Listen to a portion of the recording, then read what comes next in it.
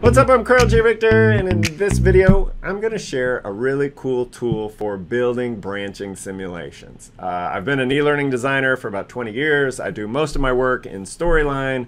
I use Camtasia, I use Rise, I use a whole bunch of different tools, but this is one that really allows you to give learners the choice. Let them choose different actions and learn from their mistakes. So rather than choosing a quiz question and either getting it right or wrong, you're going to actually go through, I'm a big fan of that CCAF model from Dr. Michael Allen, where you're giving learners a choice, they take that action, and then they get the feedback from it.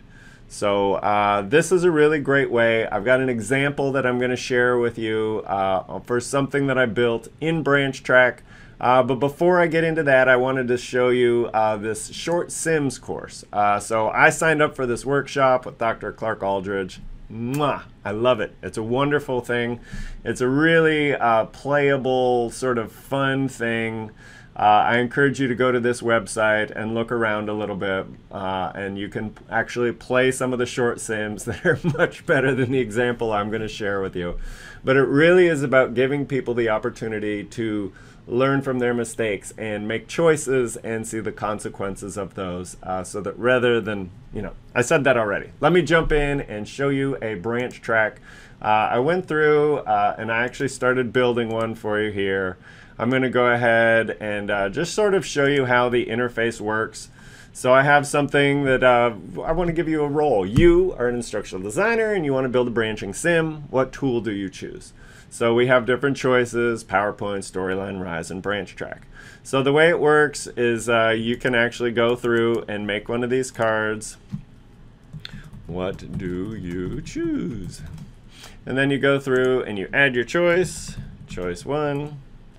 And here I can say choice 2. And what's really neat is that you just sort of drag these choices off. So now we have, you can wiggle these little cards around here so that it's very easy to go here. Now we make another choice. It's very cool.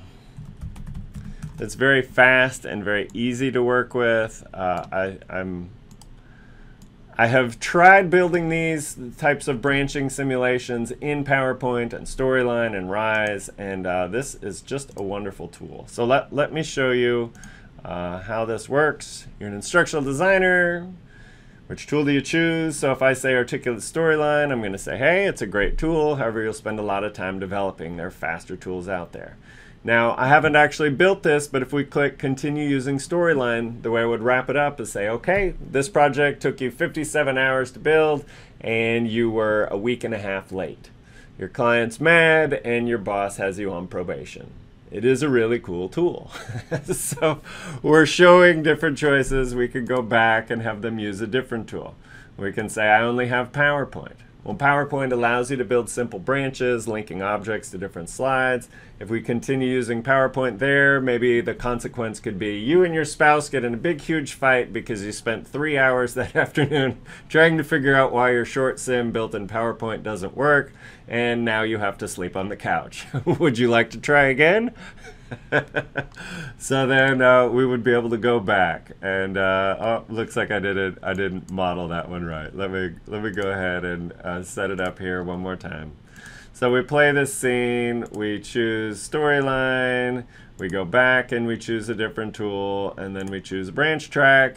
And we say it's fast, it's powerful, exports to SCORM, you can embed it, you can have it be a standalone course. This is the best choice. We use Branchtrack. Then for this one, I could have a client that says, oh gosh, I love this. This is exactly, we didn't know this was what we wanted, and you even finished early. Ta-da!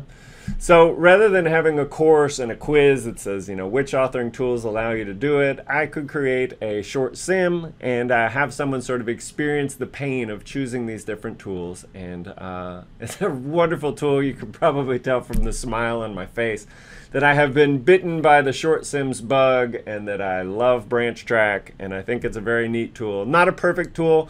None of them are perfect. There are things that I still do struggle with that maybe I'll make another video on, but you can get a free account for branchtrack.com. You can go through and actually practice building one of these. Hopefully the little quick demo that I showed you there as well as knowing that you can come in and you can kind of choose the different characters that you want to use, like that guy. You can choose the different backgrounds you have. You can import them. I made some PowerPoint slides that have a lot of the graphics for what I want. And then it even has a built-in review tool so that you can go and share it and capture feedback from the other members of the team. So wonderful tool, strong recommendation. It's a wonderful thing to add to your toolkit. Have a great day.